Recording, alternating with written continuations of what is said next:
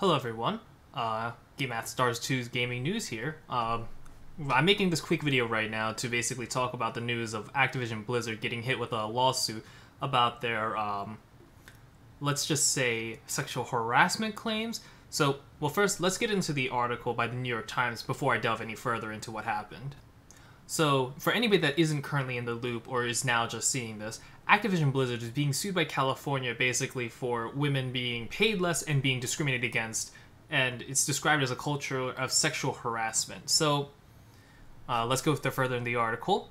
California is suing Activision-Blizzard because after a 2-year investigation, the state's Department of Fair Employment and Housing said in a lawsuit filed Tuesday that the Activision-Blizzard fostered a frat boy workplace culture, executives sexually harassed women, and male employees openly joked about rape and drank alcohol while engaging in inappropriate behavior, and women were subjected to cubicle crawls. I'm not entirely sure what that is, and I'm thankful I'm not, but assuming just by context, basically it's just people were getting harassed while in their cubicles. Lawsuit also says that women were paid less than men for similar work, and they were also less likely to be promoted. And yeah, this is all awful. And the rest of the article goes over how it's a breeding ground for harassment and discrimination against women. Female employees are subject to constant sexual harassment, including having to continually fend off unwanted sexual comments, advances made by male co-workers and supervisors, and being grouped at cube crawls and other company events. But what makes this worse, not to say that sexual harassment and being not promoted and pay less is bad enough as it is, but I think what probably catalyzed this case was that, in one case, a female employee committed suicide during a business trip as a result of her sexual relationship with a male superior. Before her death, the male colleagues also allegedly shared an explicit photo of the woman, and that's probably what drove her to suicide. And this is all awful, and yeah, once again, completely awful. But to move on, Activision's statement said that the picture DFEH paints is not what the Blizzard workplace is today.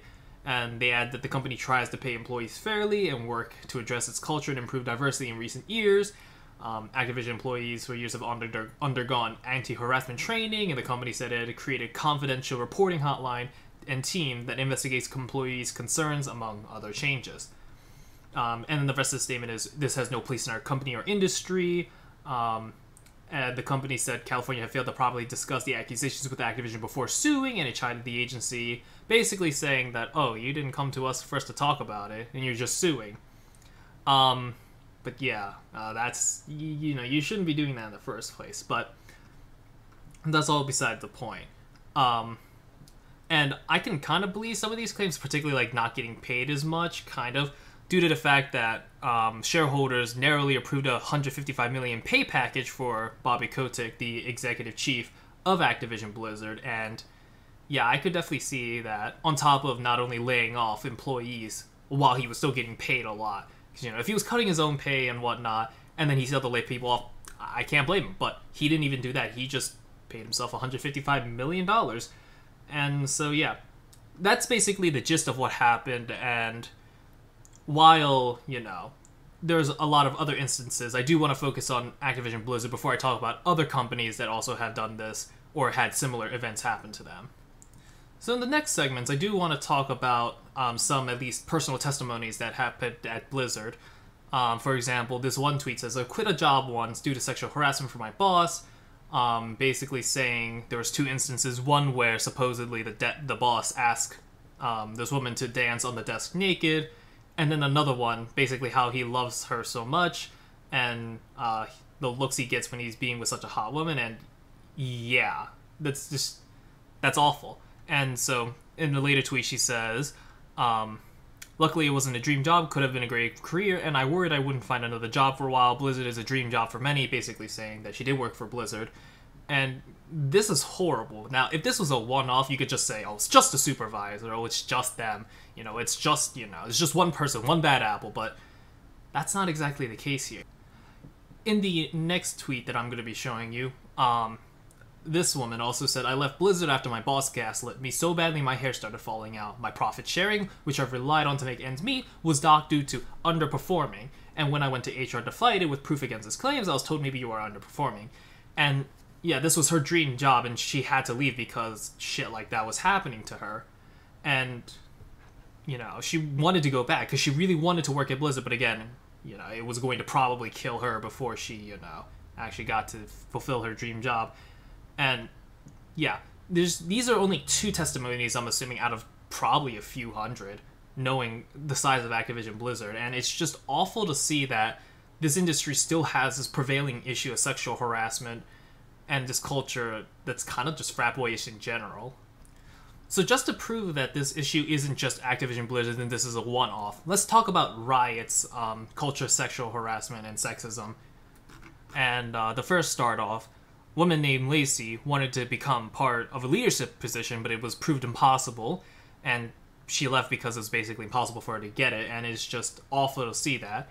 And there was also comments made about her every few months. She said a male boss of hers would comment in public meetings about how her kids and husband must really miss her while she was at work. And that could be seen as an asinine comment, but given the general atmosphere and the general comments made probably prior to that, yeah, that's sus. And so, basically, the rest of the article goes over how she has experienced the sexism within the company and how basically they just let it happen. And it's just been a prevailing issue. And I'm not entirely surprised because the gaming, even if you play multiplayer games, you kind of just know that there's some awful people on there. Not to say that, you know, there aren't awful people in other industries. Like the film industry, we had Harvey Weinstein, awful person, you know, Bill Cosby. We have a ton of awful people, sure, but it just seems like a lot of these gaming companies, and it's not just like one major person just pulling all the strings, it's multiple major gaming companies that are just doing this. Riot being another one, and the next one I'm going to talk about is Ubisoft. And so next up, we're going to talk about Ubisoft, and while I would like this article to be Ubisoft has reportedly made changes and they have, you know, decreased the number of abuse allegations, they've kicked out people, but unfortunately, yeah, the practices still aren't working. As you can see here, Ubisoft has reportedly made minimal changes following abuse accusations, or allegations. So if you scroll down, since the wave of accusations targeting Ubisoft's toxic culture, which also pointed at serious dysfunction in its HR departments, the company has attempted to make changes, but the impact of these changes seem to have been minimal so far, the publication has reported. Basically, you know, the reporting system probably isn't that good. People are still probably treated poorly, and even when it's brought up, nothing's happening. And even worse, some of the men at the heart of this harassment accusations are also still in their jobs, such as Florent, I can't pronounce his name, but Florent, who heads Ubisoft's own Nadio, and who was accused of harassment by a dozen employees. A union representative said management is protecting him. Or Ubisoft Singapore director Hugues Ricoeur, who stepped down in November but still works at Ubisoft in a different role. Yeah, basically, these people are still being protected. And even after all the shit that went down with the amount of sexual harassment that went on in Ubisoft, they just haven't changed anything. The abuse is still going to happen, particularly with Florent, and Hugues Ricoeur. Sure, he may not be, you know, in his director seat anymore at Singapore, but he's still there. He can still hold power over these people, and it's awful. And in Canada, nothing has changed since the appointment of Christophe Durenes? I think that's how you pronounce it. What's more, new harassment cases have been reported since, but those who reported the issues were sidelined in December of 2020.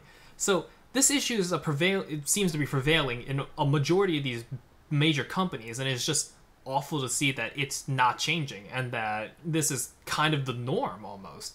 I hate to say it, but it just seems to be the norm in a majority of these companies. So what's the major takeaway from this? These companies are getting away with, you know, sexual harassment and whatnot. That's like the only thing you could get away, that you could take away from this, and that they are letting it happen, essentially. And even if they were to get sued and whatnot, it's still probably going to happen. As I showed before, Ubisoft, the changes are minimal, and there are new harassment claims coming in, and yet they're being sidelined. And I wish I could just say that this is one person doing it, or no, just fire him. It's simple, you know? Just get rid of him easy. But that's not the case. It's a workplace culture. The male employees are joking about rape and going through cube crawls, which I'm assuming is just stalking the female employees while they work. And it's awful to watch all of this and just be like, oh yeah, this is kind of normal. Like, this is seen throughout the whole industry. And it just seems that, I don't know, I don't think there's gonna be much change at this point. Sure, they could get hit with a lawsuit, but people will still play their games, whether or not they know of it, or they just don't care about it. And it's awful to see that this is probably still going to, prevail even after this lawsuit. It doesn't matter if they lose, they're still gonna, continue probably doing this.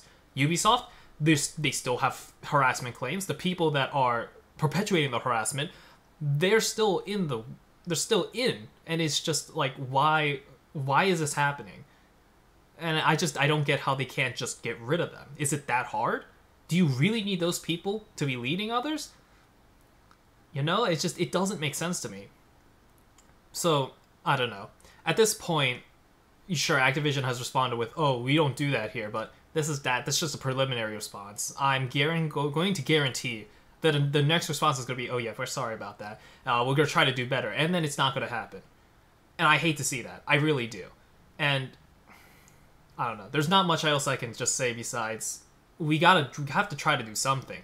At least in my case, I've been boycotting Activision-Blizzard, and I make my hate for Bobby Kotick very well known, if you watch this channel. But I'm not sure what we're supposed to do at this point, because at least Call of Duty is like one of the biggest franchises, and unless people really just say, we're not buying the next Call of Duty, we're going to stop playing Warzone, Activision-Blizzard are going to continue this. Really, they will. I don't think anything's going to change, and it breaks my heart to say that. But unfortunately, that's all the news for at least today. You still get your regular Sunday video. I'll probably go over more of the Activision-Blizzard case if there's anything that comes up. But yeah, this is awful. But hopefully I'm wrong. Hopefully that Activision-Blizzard go, okay, we're trying to defend ourselves, but we'll change now. For sure, we had our first statement, but we'll change now. Because otherwise, the whole stigma around gaming about how it's a guy's thing and that women are not safe in it, it's just going to be perpetuated further. Multiplayer games, sure, you could just say, oh, people are shitty. They're going to just say sexist things and whatever. And you can only just try to moderate it by, banning the users or, chat banning them. But for these companies, the heads of the leadership are perpetuating this, and there's just, how do you fix that besides kicking them out? But when it's everybody, how do you fix that? I don't think you really can. So, I don't know. We'll see in the future if anything happens. I'll let you guys know if anything happens. Everybody stay safe. If you are being harassed, do tell some other people and try to get help, because I'd hate to see you, being in that position. So stay safe, everybody, and I'll see y'all later.